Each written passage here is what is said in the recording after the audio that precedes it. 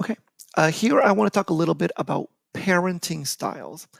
In attachment, we already talked about how the social interaction between the parent and the child will affect their child's attachment. But that's not the only way the parent affects the child. The parent's parenting style can also affect the child's personalities. And so I want to focus on two um, variables that affect a parent's parenting style. That is, how good they are at bonding and how good they are at controlling their child. Some parents are very warm. They seem to enjoy their child's company. They want to hug them and kiss them. They want to give them high fives and say, "Great job," and "You're a special little kid." And some parents just aren't good at that. They tend to be colder. And this parent is not good at saying good job. And they're not good at hugging and kissing. And maybe they just don't really enjoy their child's company. It doesn't necessarily have to be that they don't like their child, but they don't really know how to be warm to their child. Now, for parental control, some parents are good at controlling their child. They have rules. They express those rules to the child so the child knows them. And if the child breaks the rules, there are consequences. Um, and some parents are not good at that. They either don't have rules or they don't have consequences, or there are rules, but they never tell the rules to the child, so the child doesn't really know them. Um, and so when you combine these two things, it creates four types of parenting. And the first one I want to talk about there, you see it with the star, is authoritarian parenting. The authoritarian parent is rather cold. They are not good at saying good job and I love you and high five and what a good little kid you are. They don't do that well. But what they do well is that they're good at controlling their child. There are rules, there are consequences, and the child knows what the rules and consequences are. Um, for the child, that tends to mean that this child knows how to follow rules. If you're a teacher or you work at a daycare or with other children, you tend to love the kids from authoritarian parents. They don't talk a lot, they follow the rules, they don't talk back. But there are problems that develop here. This kid is probably going to lack social skills. Why? Because they're not used to interacting with mom and dad except by following the rules. Um, and so they don't really know how to interact with their friends.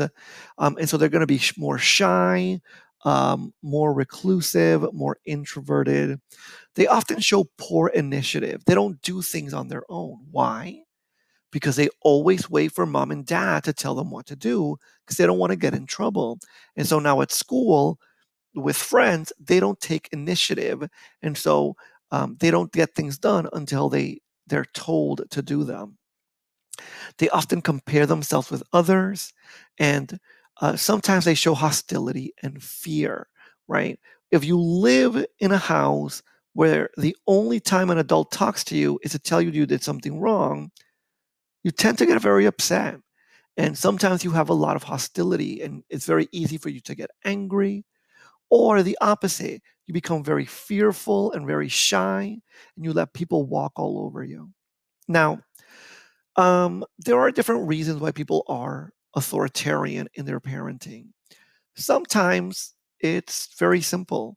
Mom and dad work a lot, they're not home a lot, and so they don't have the energy to hug and kiss and explain every little rule. And so it becomes easier to just sort of yell at the child and punish the child all the time. But sometimes it's very cultural. If you're from a Latino family, a Middle Eastern family, an Asian family, a lot of these cultures value authoritarian parents more. Why? Because authoritarian parents raise children who follow the rules and do as they're told. And in those cultures, um, uh, people value uh, children especially, but even adults who follow the rules and do as they're told. And so a lot of cultures value authoritarian parenting more than any other. Now, um, the authoritative parent tends to be the kind of parent that we value in the Western world, in America, in Western Europe, Australia. Um, why? Because this parent is good at doing both things. They're good at being warm, saying, I love you when you're the greatest, and high five, but they're also good at having rules and expressing them to the child and having consequences. So, what ends up happening is that this child tends to be self confident, socially competent, they're self reliant and responsible. They know the rules, they know what's expected of them, not just from mom and dad, but also with their friends. And so they are better at relationships. They're better at interacting with teachers.